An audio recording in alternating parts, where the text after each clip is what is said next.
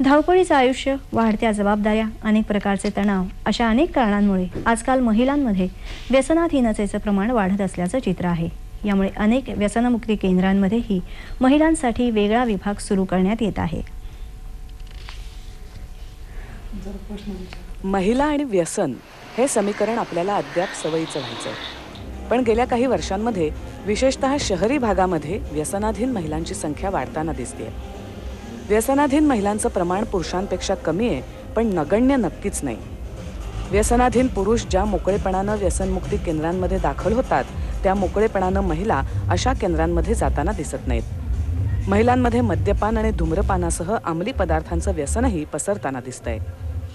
आर्थिकदृष्ट्या मागासलेल्या वर्गामध्ये महिलांचं आरोग्य विडी, तंबाखू, हातभट्टीची दारू अशा व्यसनांनी पोखरलं जात असतं, तर उच्च मध्यमवर्गीय महिला तिशीचा उंबरठा ओलांडल्यावर दारूच्या व्यसनात अडकलेल्या दिसतात। कॉर्पोरेट क्षेत्रातल्या महिला कामाचा ताण हलका करण्यासाठी व्यसनाच्या आहारी जाताना दिसू लागल्या आहेत। दारूला प्रतिष्ठा ही शासनानेच प्राप्त करून दिलेली आहे। साधारणपणे दारूच्या उत्पन्नामधून आपण खूप काहीतरी विकासाची कामं करू शकतो असं सरकारचा एक समज आहे।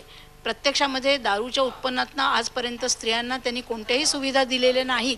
नव्याने उदयाला आलेला जो नवश्रीमंत वर्ग आहे, या नवश्रीमंत वर्गाच्या ज्या आशा आकांक्षा आहेत किंवा त्यांची जी काही जीवन पद्धती आहे, त्या पद्धतीमध्ये क्लबमध्ये जाणं, रेव पार्ट्यांना जाणं ह्याला एक प्रकारचं मान्यता मिळाल्यासारखं झालं आहे।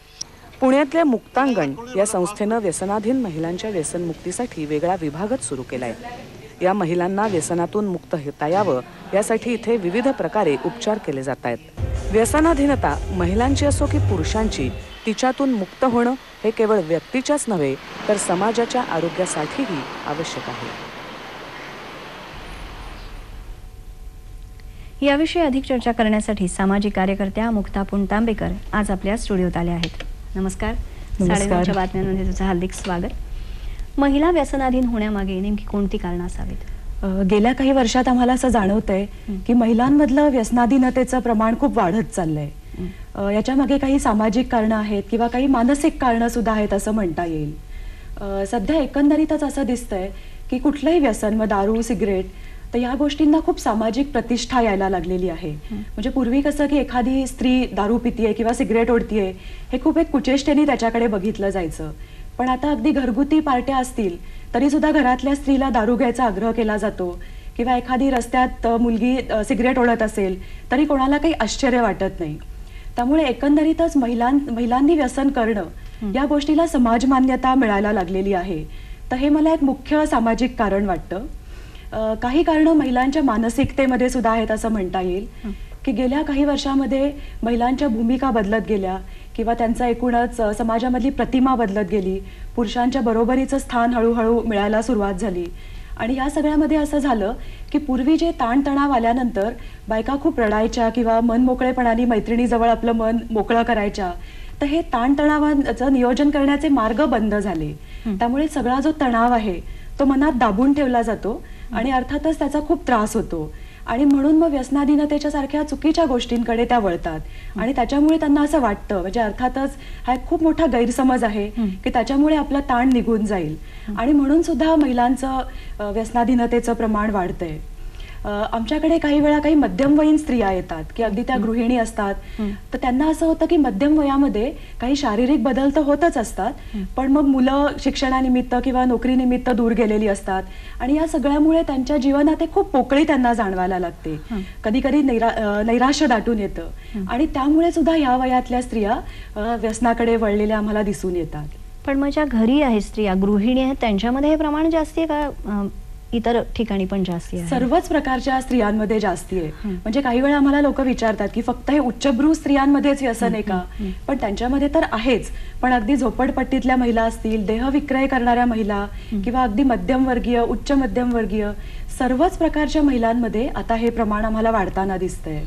खरं स्त्री तर आता इतकी व्यस्त आहे, म्हणजे तुझे मगाशी म्हणालीस की पोकळी निर्माण होणं, म्हणजे गृहिणी असेल तर एक समजू शकतं, पण बाकी स्त्रिया इतक्या व्यस्त असताना हे का घडत असेल? त्या वयामध्ये बरेचदा असं एक जाणवतं की एक पोकळी जाणवते किंवा जे शारीरिक बदल होतात त्यामुळे सुद्धा असं वाटत असावं कदाचित, पण ते एक कारण झालं। त्या पलीकडे जाऊनही अनेक काही कारणं असू शकतात। कोणकोणत्या प्रकारची व्यसनं महिलांमध्ये आढळतात?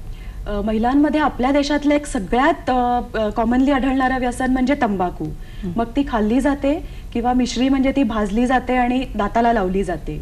पण त्याबरोबरच अलीकडे म्हणजे महिलांमध्ये दारूचं सुद्धा व्यसन वाढतंय, ड्रग्सचं व्यसन वाढायला लागलंय आणि अजून एक म्हणजे वेगवेगळ्या प्रकारच्या औषधांचा सुद्धा काही महिला गैरवापर करताना दिसतात. म्हणजे काही वेळा पेन किलर्स औषधं असतील, वेदनाशामक, झोपेची औषधं किंवा काही वेळा त्यांच्या काही मानसिक समस्यांसाठी दिलेली औषधं, त्यांचा सुद्धा त्या गैरवापर करताना आढळतात. पण मग कुठलं व्यसन कुठल्या वयात केलं जातं असं काही त्याच्यामध्ये सांगता येईल का? सहसा आम्हाला असं दिसतं की युवतींमध्ये थोड्याशा लहान वयामध्ये ड्रग्सचं व्यसन करण्याची शक्यता जास्ती असते किंवा आमच्याकडे जे रुग्ण येतात त्यांच्यामध्ये लहान वयातल्या मुली त्यांच्यामध्ये ड्रग्सचं जास्ती आहे. मग त्या काही आम्हाला महाविद्यालयीन मुली दिसतात, कॉल सेंटरमध्ये काम करणाऱ्या किंवा अगदी IT क्षेत्रात, वेगवेगळ्या क्षेत्रात त्या काम करणाऱ्या असतात. मध्यमवयीन महिलांमध्ये दारूचं प्रमाण जास्ती दिसतं. कारण जेव्हा एखादी व्यक्ती दारू प्यायला लागते तेव्हा हळूहळू ते प्रमाण वाढत जातं की मेंदूला त्या विशिष्ट प्रमाणाची सवय झाली की असं वाटतं की त्याच्यापासून काही नशा येत नाहीये आणि म्हणून मग हळूच ते प्रमाण वाढवलं जातं आणि असं करत करत व्यसनाधीन व्हायला खूप वर्ष लागतात आणि त्यामुळे थोड्या मोठ्या वयामध्ये दारूचं व्यसन आम्हाला जास्ती आढळतं. आणि खरं सांगायचं झालं तर ही व्यसनाधीनता ही गोष्ट अशी आहे की जी सर्व वयोगटामध्ये तर दिसतेच, त्याचप्रमाणे मगाशी सांगितलं तसं सर्व आर्थिक स्तरांमध्ये, सर्व सामाजिक स्तरांमध्ये आहे किंवा अगदी शहरी ग्रामीण, म्हणजे एक अशी कुठलाही क्लास किंवा हे सांगता येत नाही की यांच्याच मध्ये जास्ती व्यसनाधीनतेचं प्रमाण आहे.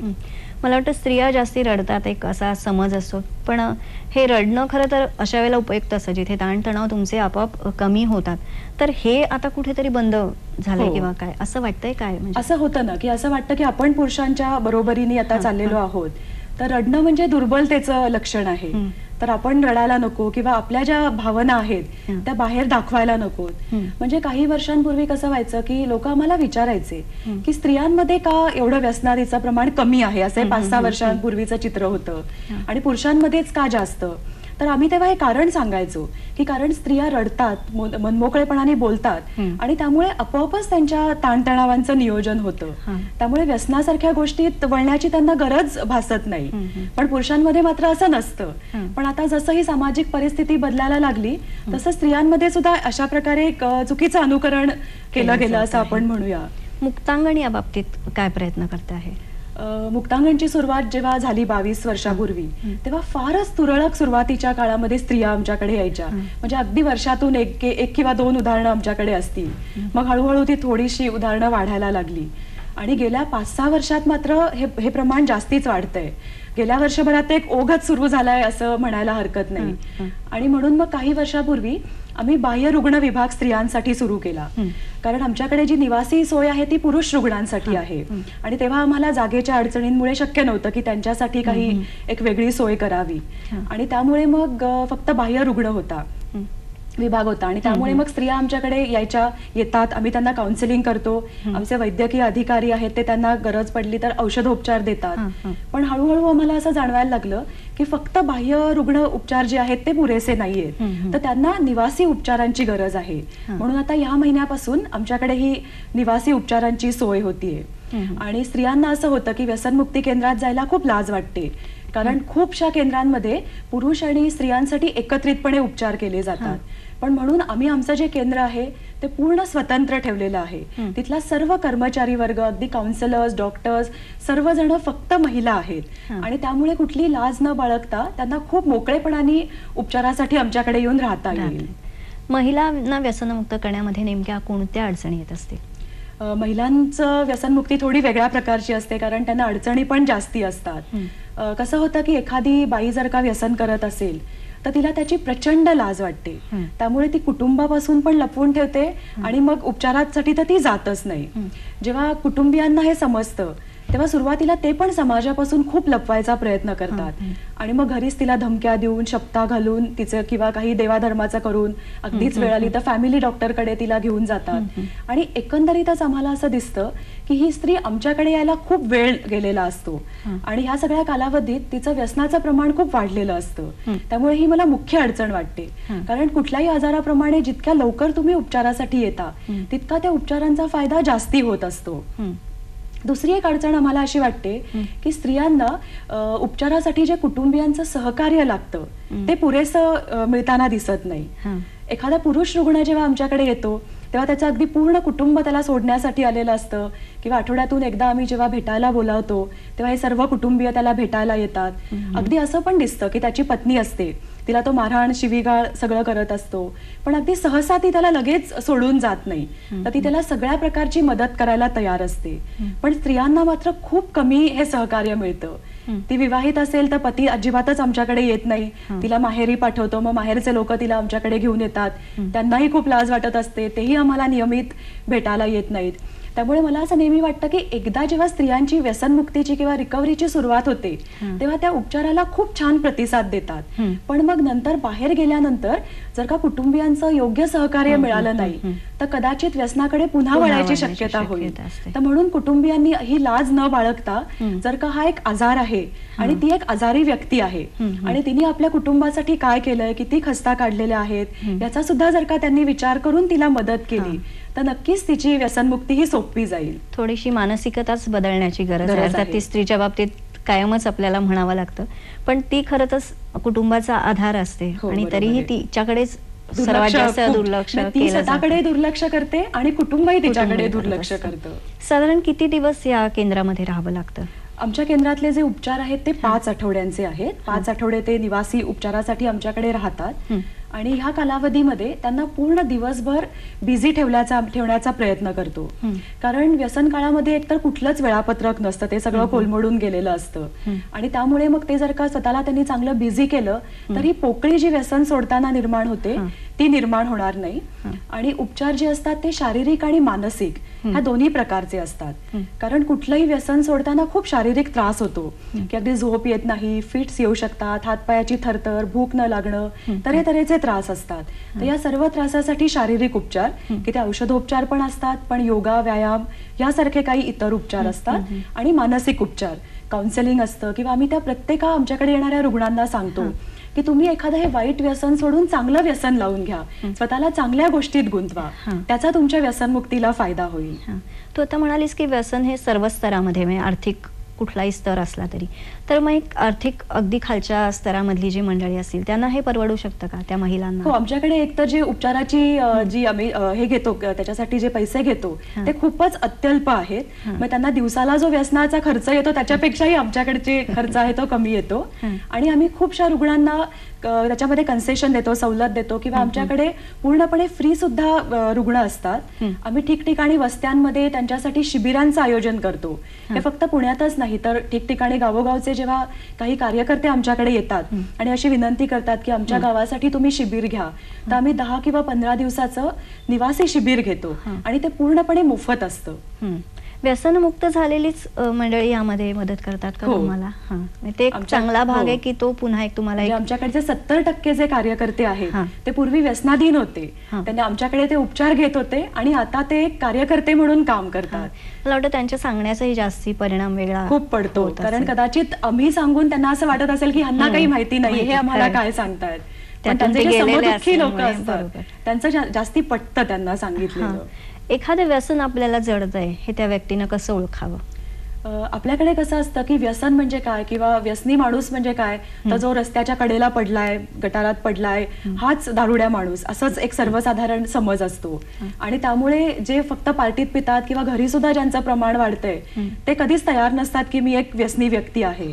उलट घरचे लोक जेव्हा त्यांच्याशी या विषयावरती बोलतात तेव्हा त्यांची खूप चिडचिड होते. पण प्रमाण कमी असेल तरी सुद्धा ती धोक्याची सूचना असू शकते.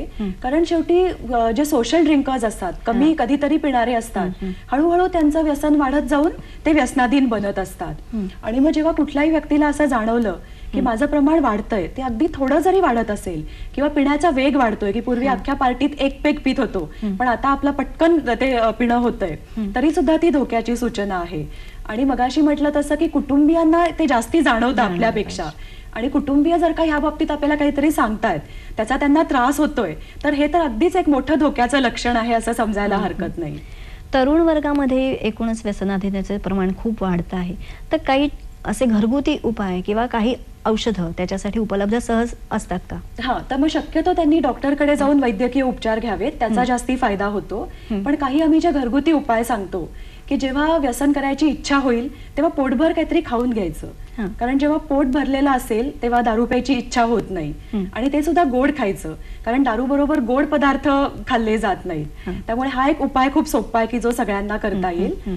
मुक्तांगणच्या रुग्णांना आम्ही नेहमी एक गोष्ट सांगत असतो की खूप मोठं ध्येय ठेवू नका, कारण ते जेव्हा असं म्हणतात की आता आयुष्यभर मी दारू सोडली, तेव्हा ह्याच गोष्टीचं इतकं टेन्शन येतं की ते ताबडतोब जाऊन दारू पितात. म्हणून आम्ही त्यांना सांगतो की एका दिवसाचं ध्येय ठेवा, की रोज सकाळी उठल्यानंतर एवढंच म्हणा की आजचा दिवस मी व्यसन करणार नाही, आणि तो एक दिवस जो आहे तेवढंच ध्येय तुम्ही ठेवा आणि त्याचं पालन करा, कारण ते ध्येय आटोक्यातलं असेल आणि त्यामुळे व्यसनमुक्त राहणं सोपं असेल. त्यामुळे कधी व्यसनाची इच्छा झाली की त्यांनी एवढंच म्हणायचं की मी आज नाही पिणार, मी उद्या पितो, आणि अशा तऱ्हेने त्यांनी पोस्टपोन करत जायचंय. तर किंवा व्यसनाची जेव्हा इच्छा होते त्याला ते तल्लफ म्हणतात, आणि ही तल्लफ आली की खूप अस्वस्थ वाटतं. तर अशा वेळेला ती इच्छा मनात नाही ठेवायची, तर जवळच्या व्यक्तीची मदत मागायची की मला ती इच्छा होतीये. मग त्या घरातली लोकही अशा वेळेला त्याच्या जवळ बसू शकतात, काहीतरी खायला देऊ शकतात, दुसरीकडे अशा वेळेला मन गुंतवता येईल. पण शक्यतो सुरुवातीला वैद्यकीय उपचार घेतले तर नंतर जो त्रास होतो त्या त्रासाला घाबरून जे पुन्हा पुन्हा व्यसन करत असतात ते प्रमाण तरी कमी होऊ शकेल. याच्यामध्ये सर्वात मोठी गोष्ट म्हणजे संवाद, जो आजकाल कमी होत चालला आहे, तो वाढणं, आणि स्त्रियांनी सोपा उपाय म्हणजे रडणं. आज मला म्हणजे संवाद तर कुटुंबियांचा वाढणं खूप आवश्यक आहे. आज या निमित्तानं चर्चा करण्यासाठी तू इथे आलीस, त्याबद्दल मनपूर्वक धन्यवाद.